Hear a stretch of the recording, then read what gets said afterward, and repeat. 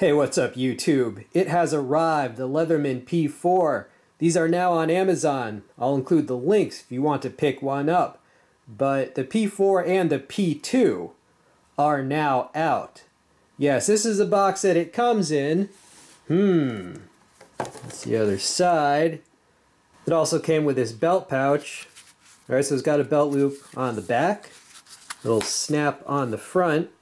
Here is a size comparison for you so that you see they've chosen to go intermediate in length. The length closed is listed as 4 1/4 inches, right? So it is shorter than the Surge and the Super Tool 300, but it is longer than the Charge, the Wave, and the Rebar, right? And the weight is listed as 8.6 ounces.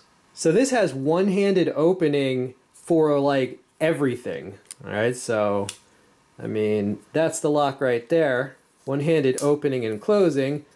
So I got the saw, got the blade, but you can even open the tools on the other side. You've got the scissors, and you've got the serrated blade. Right, so that is some, I mean, that is very easy one-handed opening. Oh, by the way, I'm left-handed, so that's all with your offhand even. And all the folding tools are outboard tools, so you do not have to unfold the handles to get at the smaller tools. You just push on these things right here. See that? You just push on those. But this is what they're calling it's a pry tool and a package opener. Look how thick that is. Well, I mean, if you're going to pry with something, yeah, it's got to be thick. And then the other tool on this side is the bottle opener and Phillips screwdriver, and again, that's pretty stout. And then on the other side, it's got a bunch of other tools. Let me splay them for you. And you can pretty easily select, individual tools.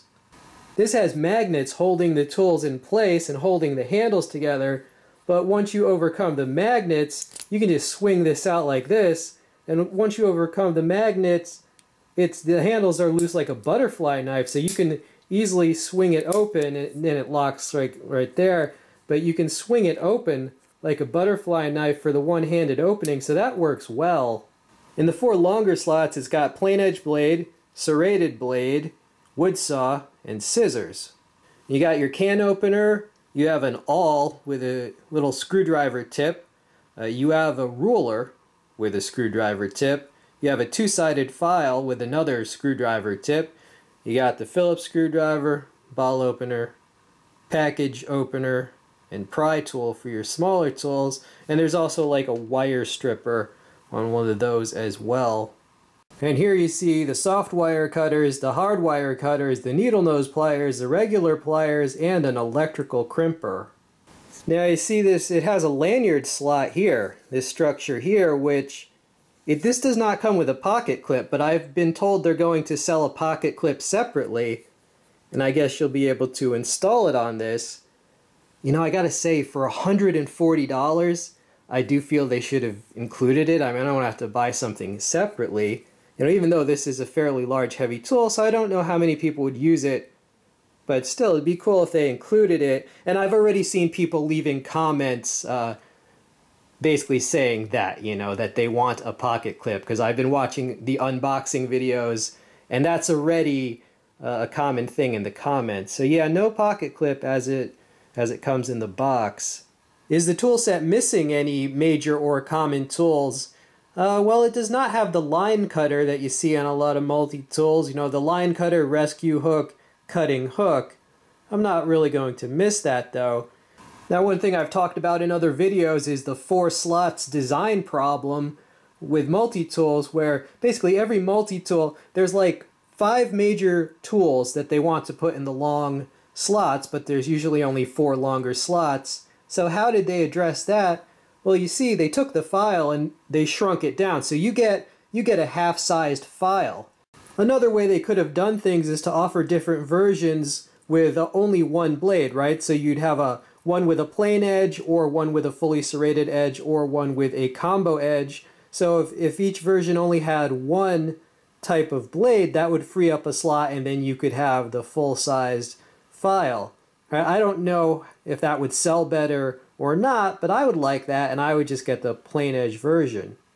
Another thing they could do is swap the serrated blade for the file. So if they were to do that, instead of that serrated blade, you'd have a full-size file like on the Wave, and then instead of the half file, you would have a small serrated blade as they have on the Sidekick. And as far as serrations, I mean, if you do need serrations, a lot of times a little mini serrated blade would be pretty good. Although one thing I do wish that they would team up with Spyderco and put spider edge serrations. This is a Spyderco Ladybug, and this thing, for such a tiny knife, it's got a lot of cutting power. So imagine if they teamed up. Now they'd have to make it less wide to fit in the handle, so it'd be, more like this. But still, that would give you a huge amount of cutting power without having to use one of the longer slots, and you get a full-size file. Just something to think about. I did notice they chose to make the plain edge blade extra wide. They extended it a little, past the frame, right? As they have done in the past with other multi-tools, right? It goes past the frame. Right, so it's a little easier to get at, but I noticed they only did that with the plain edge blade, right? They did not do it with the fully serrated blade. The blade length is about 2 3/4 inches, right? So it gets under any sort of 3-inch or longer limit that they have in some places. It is 420 HC, right? So that's a high carbon stainless steel. There have already been a lot of comments and complaints from people basically saying that if this is going to be $140 as it is right now, that they want an upgrade to this steel. They want a better steel. Yeah, that's understandable. I hear that. These days, even the youngsters are steel experts, at least armchair experts. But whether you push the limits of the steel's performance in real life, that doesn't matter because people want the better steels these days anyway, no matter what they're doing with their knives. All right, so that is something for Leatherman to consider. Right, and that is a partial hollow grind on that blade. Here is a blade shape comparison with the Super Tool 300. So as you can see with the P4, they've chosen to put the tip of the blade forward of the center line of the knife blade, whereas with the Super Tools, they did not. Yeah, that actually makes a lot of sense because multi-tool blades are fairly narrow, so if they had done a conventional design like on the Super Tool, there really wouldn't have been much belly to the blade anyway, so it makes sense to go in the other direction. Now they've gone a completely different direction with the fully serrated blade. As you can see on the Super Tool 300, right, it's got a forward tip, but on this it does not, right? The P4, no forward tip, but they give you a sub-tip which could do the same function as far as draw cuts, however to less depth. But they've also done something interesting, that secondary grind between the sub-tip and the actual tip, they've made that very thick. Look how thick they made that, right? At a very interesting angle. Whereas the tip on this is how the tip on the Super Tool's serrated blade is.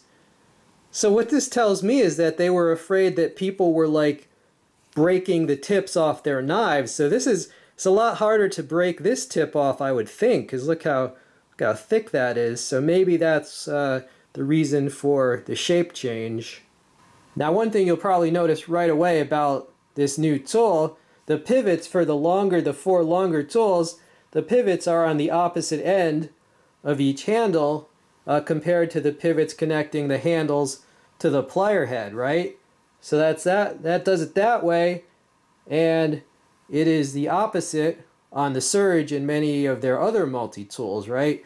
Right, so because they did it that way, you can have this oriented like this, so you can open all the longer tools, and then it just makes it easy to break that magnet, and you can flip it out like that. So that's one benefit of that arrangement. Now the awl on the P4 has a small screwdriver tip at the end. I would say the awl doesn't look as mean, but I do believe it could still puncture leather, which is its point, and now it's a little screwdriver, right? But what about the reaming function? You know, the hand drill and the widening a hole on a piece of wood. I don't know. I'm definitely gonna test that out and see if it's any better or worse for the reamer function. But they list it as an all. They don't mention anything about reaming, so we will see. Another choice they have made, there is no tool exchanger on the P4 like there is on the Leatherman Surge. Now that tool exchanger, that allows you to put a hacksaw in there to have a full-size metal file, or a wood saw, and there are also like X-Acto knife and utility knife mods on YouTube for how to even put like basically a small precise blade in there. So that tool exchanger, a lot of people like it. It just adds a lot of versatility, but they have chosen no tool exchanger, so that's one reason you get the half-sized file. So yeah, I don't know. I mean, I know they don't want to make it too super complicated, but it's just interesting, like, will any future models have a tool exchanger, or are they just going a different route? Yeah, I think you can guess my next suggestion here. Leatherman, I hope you do come out with a blackout version.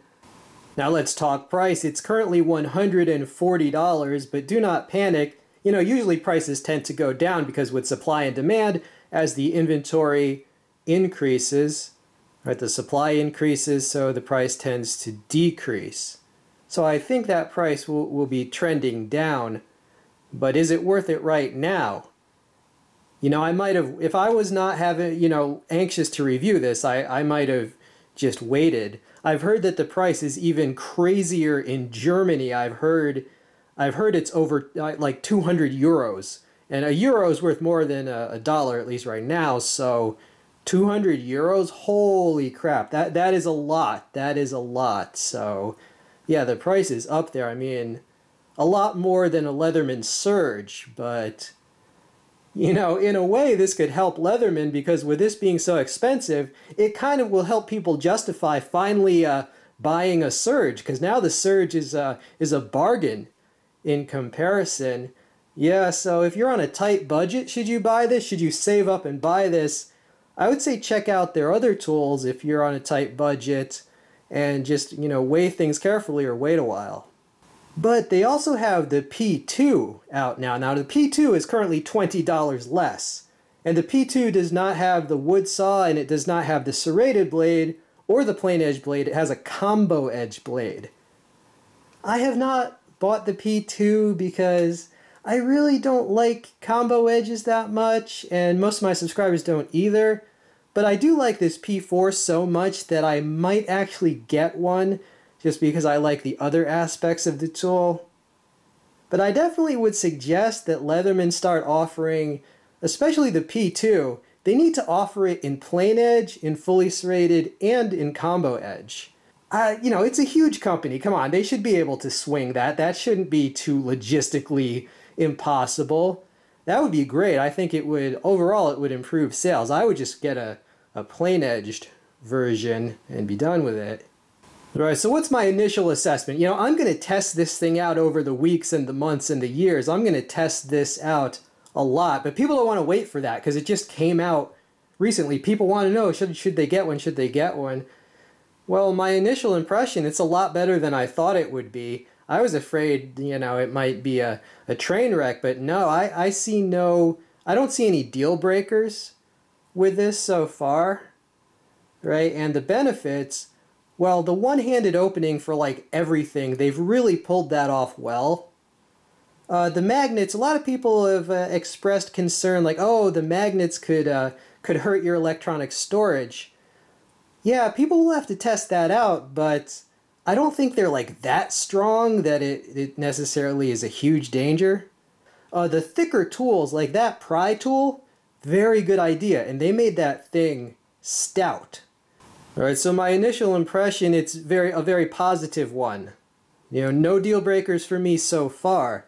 Alright, and in the comments you can say what you think and give them suggestions. Hopefully, you know, hopefully they'll take suggestions and research videos and see what people want. Well, alright YouTube, I hope you enjoyed this special P4 edition of the multi-tool vlog.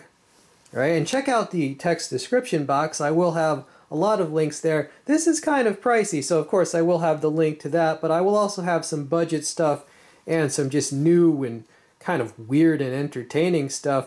A little bit of a preview. You know there's a Nextool multi-tool? There is. And this multi-tool, you know, this has a hammer surface on one end. Interesting. This is the, I don't even know how to pronounce the name of this multi-tool, but these are coming up on the next multi-tool vlog, and if you want a preview, they're already on Amazon, so check out those links. They do help out the channel. Alright, this has been We All Juggle Knives and Multi-Tools. I'm out.